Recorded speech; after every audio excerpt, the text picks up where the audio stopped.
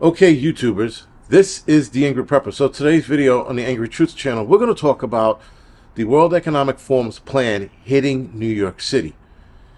Now, I do understand, guys, that in liberal cities like New York, or democratic cities like New York, this plan is going to be followed throughout the country. The problem is they are spewing lies to get to their goal. Now, I have to say, guys, that I learned about this today, so I'm doing a video on this right now real quick. I'm going to get it out in a couple of minutes as soon as I'm done filming. But I found out that it's not a carbon tax that they want to put on meat in New York City. They want a carbon reduction or carbon footprint reduction by way of lessening the amount of meat that comes into the city. So the city itself is cutting down meat consumption by buying less. So they're reducing the meat budget, but they're going to increase the plant-based diet budget. Now, I didn't know there was such a divide in food budget, but apparently there is. Again, this is here in New York City. I don't know what other cities are doing, but I can absolutely see other democratic and or liberal cities doing the same thing. They want to reduce the carbon footprint because they say that a lot of the greenhouse gas emissions come from the delivery of food to New York City. Now, the consumption and production of food is producing the greenhouse gas emissions here in New York City, especially meat. They had to throw that especially meat in the article, stating that the only way food is being delivered, or the abundance of food being delivered, is through way of meat. Now, their ideology behind it is that you can put more, because plant-based food diet or plant-based food weighs less, that less emission will occur. That's their ideology, their thinking, because that's the only thing I can think of. Because, all right, so you don't have trucks carrying meat, but you have them carrying plant-based diet meals. If you have 23 trucks coming in with meat, what is that? You're going to have 20 trucks of plant-based diets coming in because you could fit more on the truck and because they weigh less. That's the only math I can think works out, but nonetheless, it's still stupid because they're using a falsehood to create this problem or solve this problem, rather. So now, keep in mind, construction here in New York City is number one with greenhouse gas emissions. Number one. Number two is transportation. Now, I'm not sure if they're also combining individual car or citizens' cars transportation as well as city transportation, but nonetheless, it's construction first, transportation second, and food production and consumption third. So again, they're going after the lower hanging fruit, which is the food.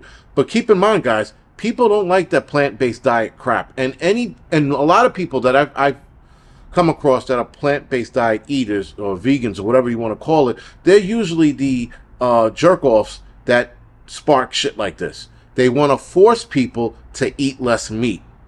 It has always been my experience, if you will, when I run into people like, why don't you try this? Why don't you try that? I don't want to try any fucking your leaf meal. I don't want any rabbit food. I'll have rabbit food with my meat.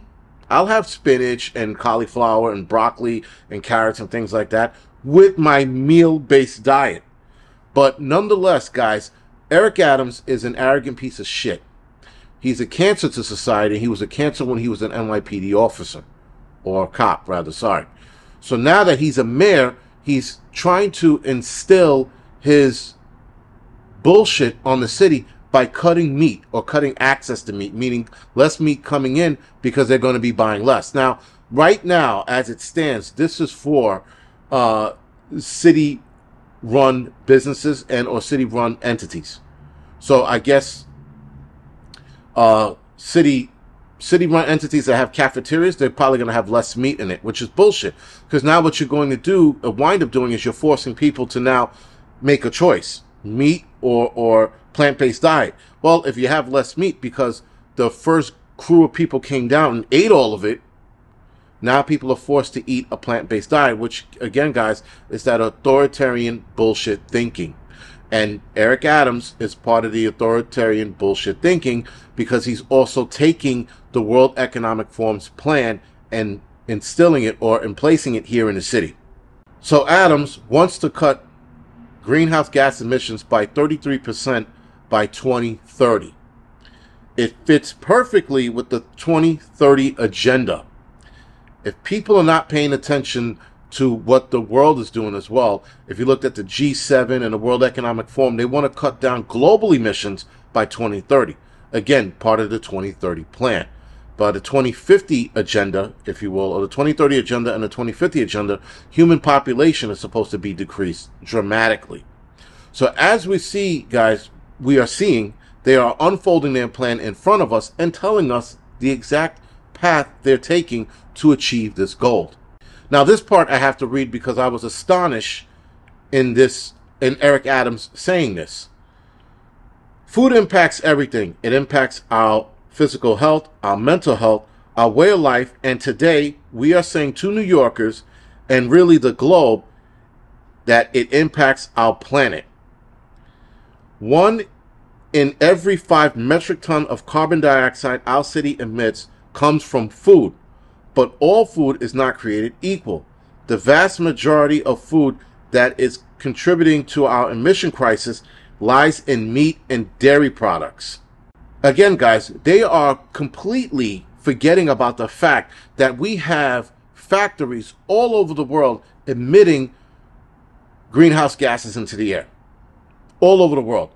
But they're going after meat and dairy.